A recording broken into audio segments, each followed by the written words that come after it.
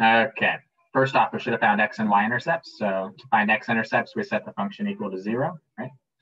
So set it equal to 0 tells us that x equals 0, or 3 minus 2 times the cube root of x equals 0. So for x equals 0, that's a pretty easy one. That's just x equals 0. And then for 3 minus 2 times the cube root of x, that's 3 halves equals cube root of x, or x equals 27/8. Everybody good with that or no? Yeah? All right, so 0, 0, and 27/8. So if we make that 1, 2, 3, 27/8 should be right about there. Good there? Yeah? Okay. All right. Next thing we need to do is take the derivative, I think. And I told you guys that you should distribute that out first. So if we distribute the x to the 2/3 through, f of x is now equal to 3x to the 2/3 minus 2x to the 1/3 times x to the 2/3 is just x to the first power.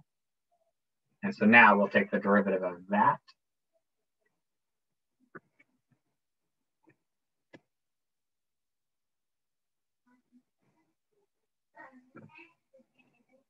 Maybe.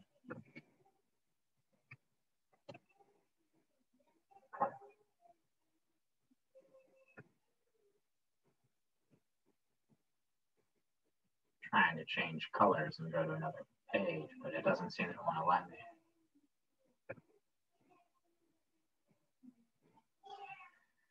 Oh, well. All right. So f prime of x is going to equal what?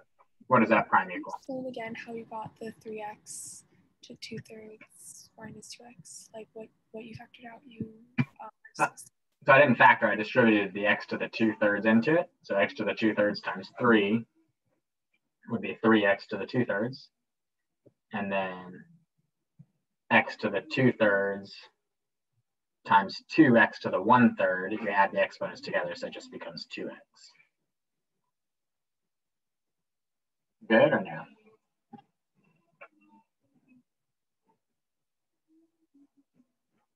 Does that make sense or no? Yeah. Okay. All right, so now we'll take our derivative. So 2/3 times 3 is 2. So that's 2x to the negative 1/3 and then minus 2. And so this becomes 2 over the cube root of x minus 2. And when is that undefined? That's undefined at x equals 0. And when does that equal 0? Add the 2 over, right? And then you multiply by the cube root of x, you end up with cube root of x equals 1, which is just x equals 1.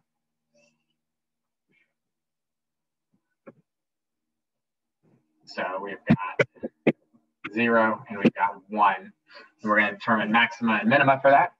So plug in and what was our derivative here? Our derivative was 2 over the cube root of x, right? Minus 2.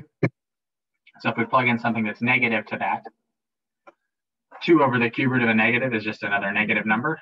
And a negative minus 2 is still going to be negative. So our function should be decreasing.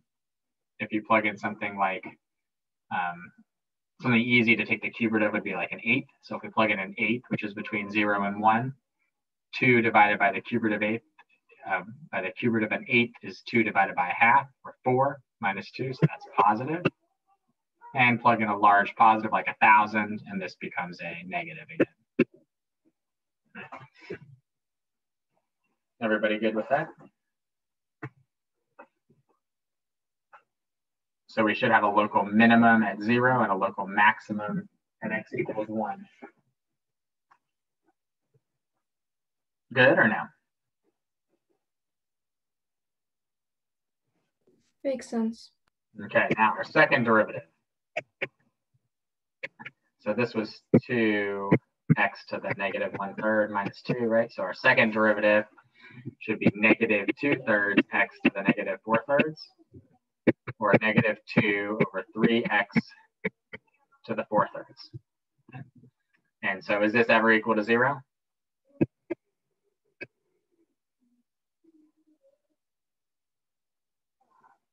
Never. Yeah, never equal to 0. And it's undefined at x equals 0.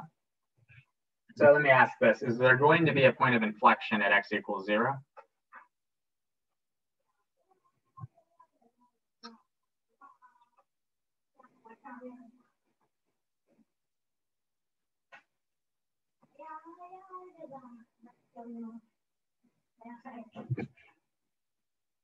The answer should be no. There's definitely not going to be, because we already have a local minimum at 0. So you can't have a minimum and a point of inflection at the same x value. So we'll make a sign chart anyway, just to see, just to make sure. If we plug in something greater than 0, like 1,000, this x to the 4/3 is always going to be positive, right? Because whatever value we plug in here, when we take it to the 4th power, it's positive. Cube root of positive, you get a positive.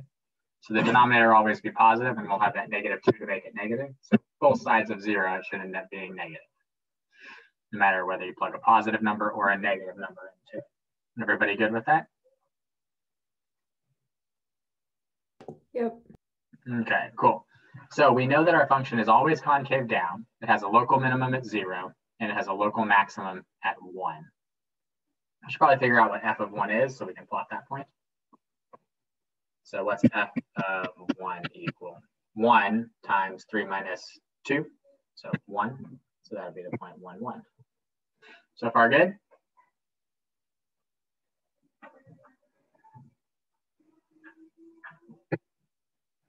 That's terrible. So we're going to be concave down. That doesn't look very good either. Concave down. That doesn't look very good either. That looks better. Concave down to here. This is going up as we go to the left, decreasing to 0. Then at 0, between 0 and 1, we should be increasing and staying concave down.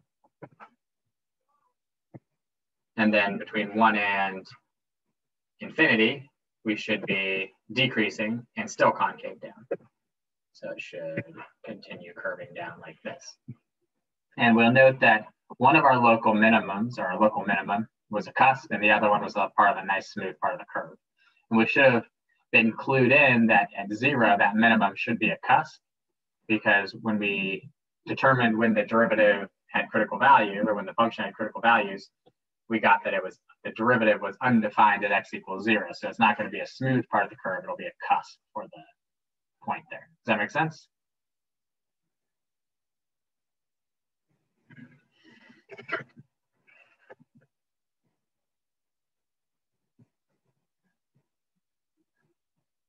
Wait, so we know at 0 it's a cusp because it's undefined, or the, what was undefined? Right.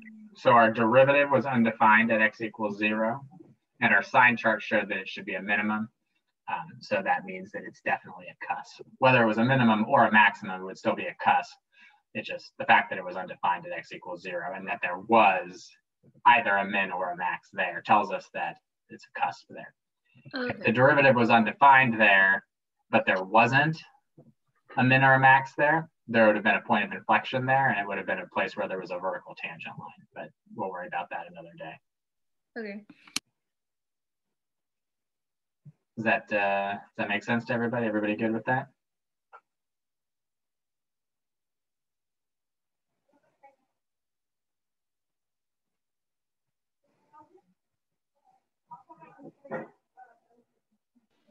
Wait, so for that part on the left, left of 0, you don't actually need to like calculate any points for that, right? You just get the overall shape.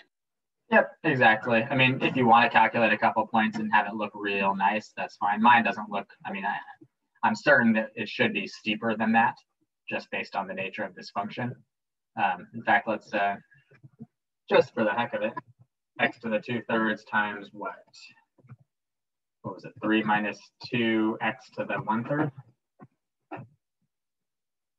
So that's what Desmos shows it to look like. It looks like ours, except that, you know, mine wasn't quite that steep, but yeah. If you drew what I drew, you'd be good. Oh, you can't see it? Sorry. I always forget to do that. Yeah, it should look like that.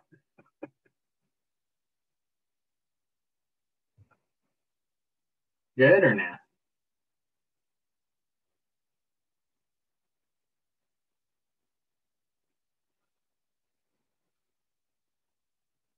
Any questions or issues on that?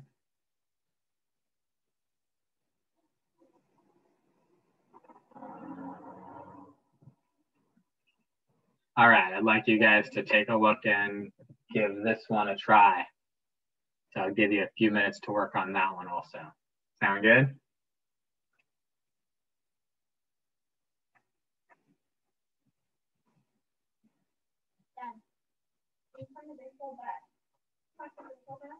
I'll take that as a yes. All right.